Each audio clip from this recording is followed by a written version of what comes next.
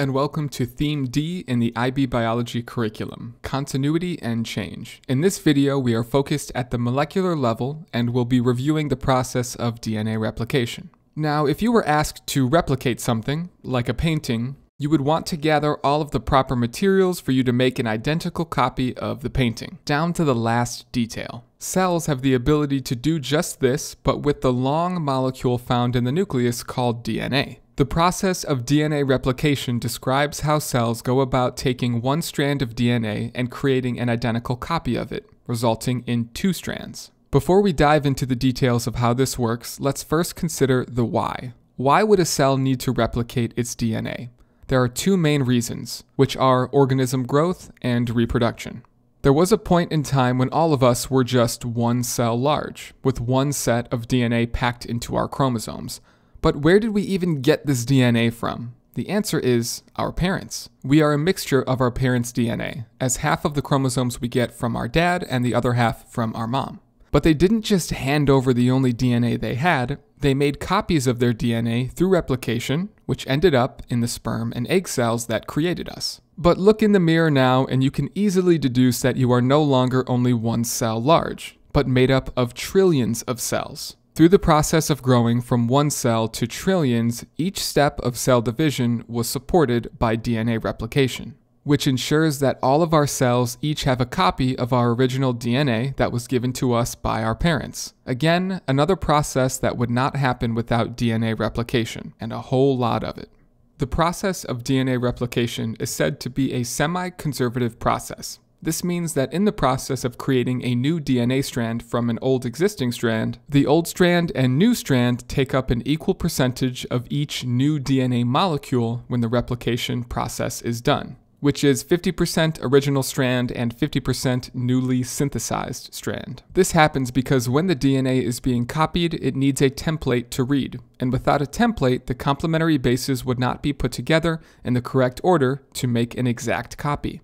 So the old strand gets split in half and becomes a template where nucleotides, with a high degree of accuracy, attach to fill in the missing pieces. The base pairing rules for DNA are always consistent in that adenine pairs with thymine and cytosine pairs with guanine, which helps ensure that an accurate copy is created. So by the end, we conserved half of the original strand in each DNA copy and built up half of each strand with new nucleotides, which is why they call it semi-conservative. So we know a bit about replication, like what it does and how the original DNA strand is conserved. Let's now dive into a few more details about how the process works at the molecular level.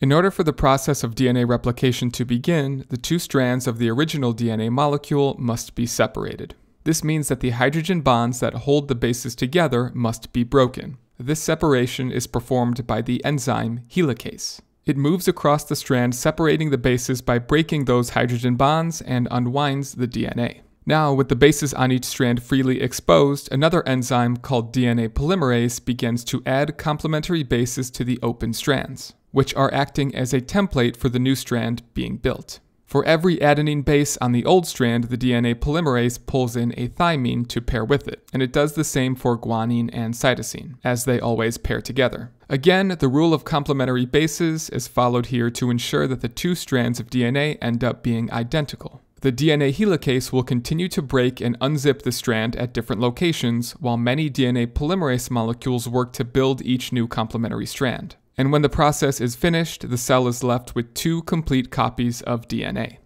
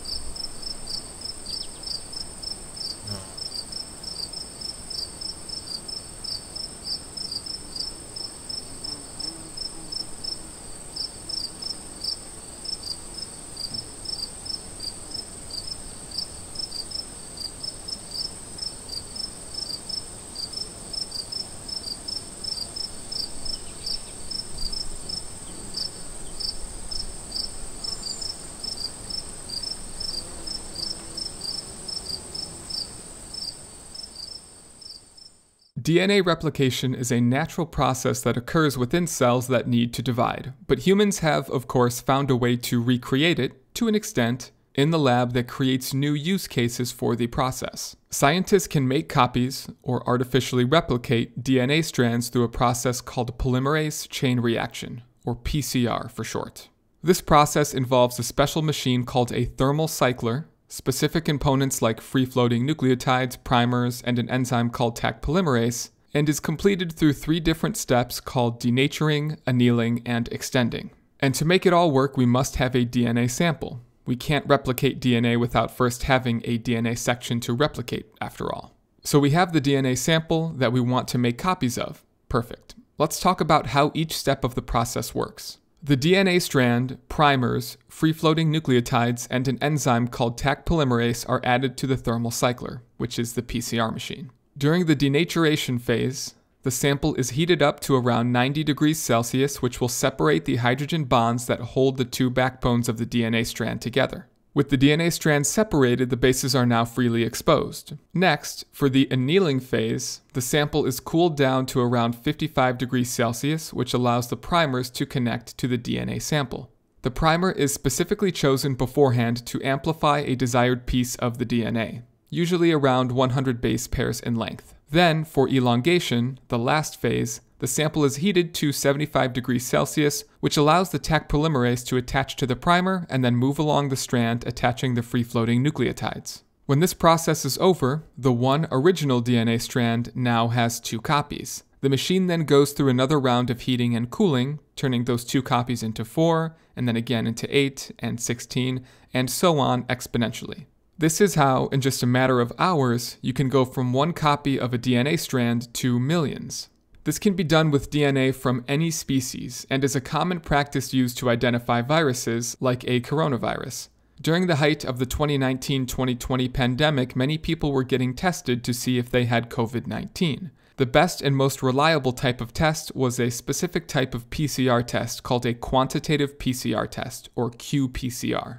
This involved taking a sample virus from a subject, usually through a mouth swab, and using reverse transcriptase to create a viral DNA sample from the original RNA found within the virus, because the SARS-CoV-2 virus only contained RNA, not DNA. The primers used were designed to only connect to DNA that matched with the sequence created from a COVID-19 virus RNA sample. This process also used free-floating nucleotide bases that had fluorescent tags on them. So in this scenario, the DNA would have only been amplified into millions of copies if it in fact was from the correct COVID virus because of the primer, which would have shown a high level of fluorescence with the nucleotides that were used to replicate it, meaning you were in fact positive for having the virus. Aside from identifying virus components, PCR has other use cases when paired with other lab machinery, which we will discuss next.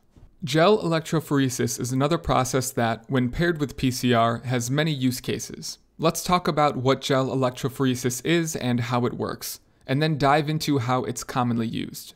Gel electrophoresis is a technique used to separate proteins or fragments of DNA according to size. Samples are placed in a block of gel and an electric current is applied which causes the samples to move through the gel. Let's remember that the phosphate group in DNA's backbone causes it to be negatively charged overall. This negative charge is therefore attracted to the positive electrode side of the electrophoresis machine, which pulls it through the gel. Samples of DNA are loaded into the open well at the top and contain copied fragments of different sizes. And when the current is turned on, they begin to move towards that positive end. Smaller proteins or DNA strands will move faster through the porous gel with less resistance and therefore will move farther. Larger molecules, on the other hand, move slower and travel less distance. This results in samples of different sizes traveling at different speeds and ending up at different distances, creating bands in the gel. As you can see from this picture, there are different bands in different spots, showing how the DNA fragment sizes differ,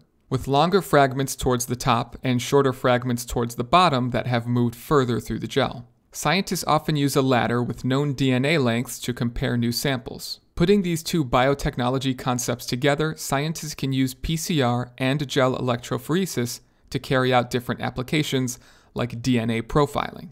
DNA profiling compares DNA from multiple sources with the end goal of identifying a person. In this process, DNA samples are collected, amplified with PCR, and then run through a gel to determine the types of DNA fragments present. People who are more related with each other will share a similar DNA profile, noted with multiple matching bands within an electrophoresis gel. This is commonly used in criminal investigations when trying to match the DNA of a suspect to DNA found at a crime scene, or in paternity cases when trying to deduce who the father of a specific child is. In the case of the father, about half of the bands should be identical because the child obtained half of their DNA from the father and the other half from the mother. This is of course dependent upon the specific markers they choose to amplify.